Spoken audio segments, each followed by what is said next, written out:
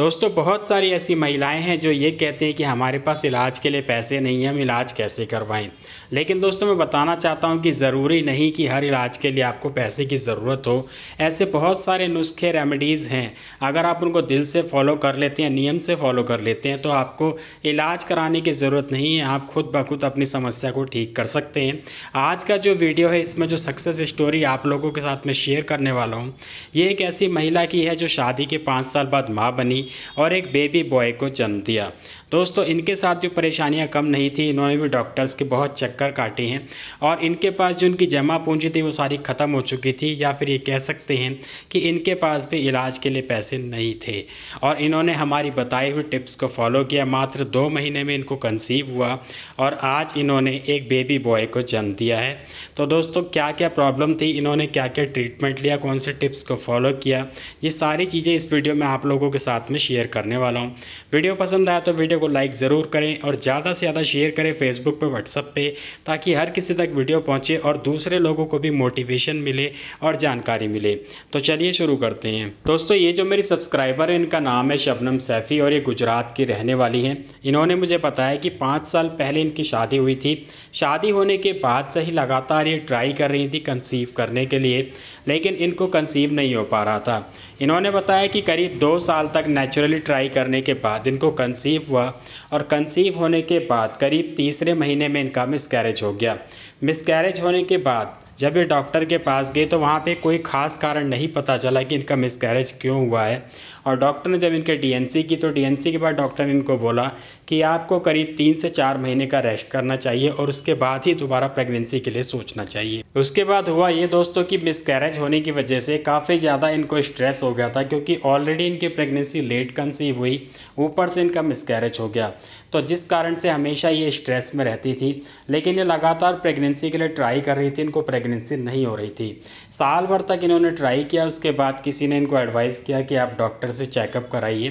तो ये डॉक्टर के पास गई ट्रीटमेंट कराने के लिए। वहाँ पे जब डॉक्टर ने इनके चेकअप वगैरह किए, हस्बैंड के और इनके दोनों के, तो चेकअप में यही पाया गया कि इनका ब्लड प्रेशर हाई रहता था और इसके साथ साथ इनका जो वज़न था वो नॉर्मल से थोड़ा सा ज़्यादा था। हस्बैंड में कोई कमी नहीं बताई गई। डॉक्टर ने इनको कहा कि आप अपने वज़न को कंट्रोल कीजिए तो आपका जो है ब्लड प्रेशर भी कंट्रोल में आ जाएगा और थोड़ा सा आप स्ट्रेस फ्री रहने की कोशिश करें।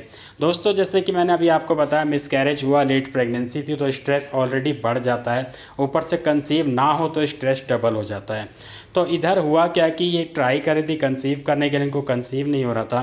दोस्तों यहाँ पे एक चीज़ बताना चाहता हूँ कि अगर किसी महिला का ब्लड प्रेशर हाई रहता है और कंसीव करना चाहती है तो उनको जल्दी कंसीव नहीं हो पाएगा, या तो अगर कंसीव हो भी जाता है तो मिसकैरेज के वहाँ पे चांसेस ज़्यादा रहेंगे, क्योंकि जो बेबी है, जो माँ की कोख में जो बच्चा रहता है, उस तक जो भी पोषण पहुँचता है माँ के ब्लड से पहुँचता है, और ब्लड प्रेशर हाई होने की वजह से सही मात्रा में न्यूट्रिशन वहाँ तक नहीं पहुँच पाता है।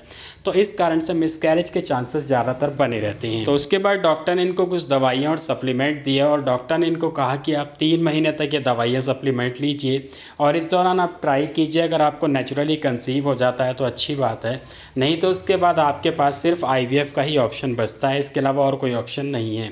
तो दोस्तों आईवीएफ में आप लोग जानते हैं कि बहुत ज़्यादा पैसे खर्च होते हैं और कंसीव होने की गारंटी कोई भी नहीं होती है। तो इनके साथ क्या हुआ कि इन्होंने 3 महीने तक दवाइयाँ इस्तेमाल की लेकिन कुछ भी नहीं हुआ।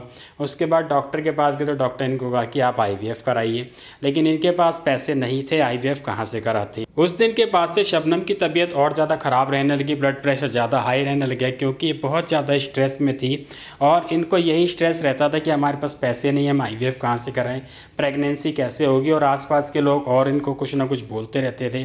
तो इस कारण से इनके ऊपर काफ़ी ज़्यादा प्रेशर पड़ रहा था, इसलिए इनका स्ट्रेस भी बढ़ा और ब्लड प्रेशर पहले के मुकाबले और ज़्यादा रहने लग गया। अक्टूबर 2020 में इनकी किसी फ्रेंड ने हमारा वीडियो इनको सजेस्ट किया और इसके बाद इन्होंने हमारा वीडियो देखा। वीडियो देखने के बाद इन्होंने मेरे पास मैसेज किया, मैसेज के बाद हमारी बात हुई और बातचीत के दौरान जब मुझे पता लगा कि इनकी ऐसी कंडीशन, इनके पास पैसे की प्रॉब्लम है और ये काफ़ी ज़्यादा स्ट्रेस में है इस चीज़ को लेकर के, तो मैंने इनको यही कहा, देखिए मेरे पास जो टिप्स हैं वो अगर आप टिप्स पूरी तरीके से दिल से फॉलो करते हैं तो हो सकता है कि आपको रिज़ल्ट मिल जाए, लेकिन इस बात की मैं गारंटी नहीं दे सकता हूँ आपको। तो इनके पास दूसरा कोई रास्ता नहीं था, तो इन्होंने जो है मेरी बताई हुई टिप्स को फॉलो किया और रिज़ल्ट आपके सामने है। क्या क्या टिप्स को फॉलो किया ये मैं आपके साथ शेयर करने जा रहा हूँ। उससे पहले मैं आपके साथ इस बेबी की थोड़ी सी क्लिप शेयर करना चाहता हूँ। देखिए कितना प्यारा बेबी है।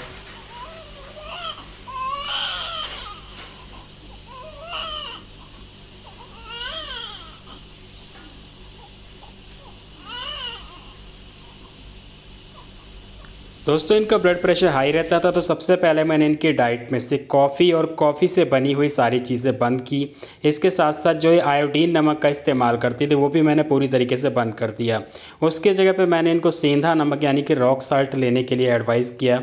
और उसके साथ साथ मैंने इनको कुछ प्राणायाम्स बताए जो कि ब्लड प्रेशर को काफ़ी तेज़ी से कंट्रोल करते हैं, जैसे कि अनुलोम विलोम, भ्रामरी और शीतली प्राणायाम। ये 3 तरह के प्राणायाम मैंने इनको कहा था कि रोज़ाना आप करें। और उसके साथ साथ इनको डाइट में लौकी का जूस यानी कि घी का जूस लेने के लिए भी कहा था, जिसके लिए रोज़ाना ये 1 गिलास घी का जूस मॉर्निंग में लेती थी।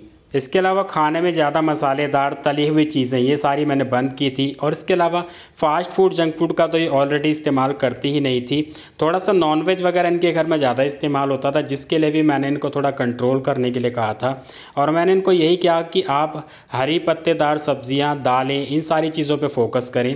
नॉनवेज को आप कम से कम इस्तेमाल करें क्योंकि इनका वेट भी ज़्यादा था। और इसके साथ साथ मैंने इनको फर्टिलिटी मसाज करने के लिए कहा था। इसके अलावा इनके हस्बैंड की जो रिपोर्ट थी वैसे तो वो नॉर्मल थी, लेकिन मैंने फिर भी उनको छुहारे वाला दूध सजेस्ट किया था कि आप रोज़ाना अपनी डाइट में छुहारे वाला दूध इस्तेमाल करें। दोस्तों छुहारे वाला दूध मैं इससे पहले भी कई वीडियो से बता चुका हूं।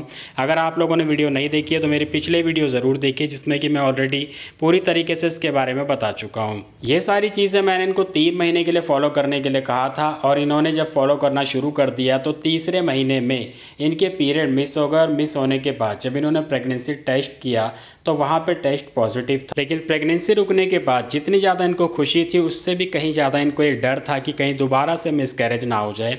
तो मैंने इनको यही कहा कि आप किसी अच्छे गायनिकोलॉजिस्ट से कांटेक्ट में रहिए, वहाँ से वो आपको कुछ मेडिसिन वगैरह देंगे जिससे कि आपकी प्रेगनेंसी सेफ रहेगी। तो उस दौरान जो है डॉक्टर ने इनको कुछ मेडिसिन दी जो कि इनके पूरे 8 महीने तक चली। और उसके बाद उनकी प्रेगनेंसी भी सेफ रही और सक्सेसफुल नॉर्मल डिलीवरी हुई। तो दोस्तों ये वीडियो देखने के बाद आपको समझ में आ गया होगा कि ये ज़रूरी नहीं है, अगर आपके पास पैसे नहीं है इलाज कराने के लिए तो आप कंसीव नहीं कर सकते। दोस्तों हमारी YouTube पे बहुत सारी वीडियोस हैं जिसको देख करके आप अपनी समस्या के अकॉर्डिंग अपना ट्रीटमेंट खुद से कर सकते हैं, कंसीव भी कर सकते हैं। और फिर भी अगर आपको कोई प्रॉब्लम आती है तो आप हमसे कंसल्टेशन भी ले सकते हैं। कमेंट बॉक्स में आपको हमारा नंबर मिल जाएगा, वहाँ पे आप मैसेज कीजिए, उसके बाद हम आपको सारी चीज़ें बता देंगे। तो दोस्तों अगर आपको वीडियो अच्छा लगा हो, मोटिवेशन मिला हो तो वीडियो को लाइक ज़रूर कीजिएगा, ज़्यादा से ज़्यादा शेयर कीजिएगा ताकि हर किसी को मोटिवेशन मिले। इसके अलावा और कोई जानकारी चाहते हैं तो कमेंट करें। मैं मिलूंगा आपसे अगले वीडियो में, तब तक के लिए अपना ख्याल रखें। और अगर आपने हमारे चैनल को सब्सक्राइब नहीं किया है तो इसको सब्सक्राइब करके बेल बटन को ज़रूर ऑन कर लें।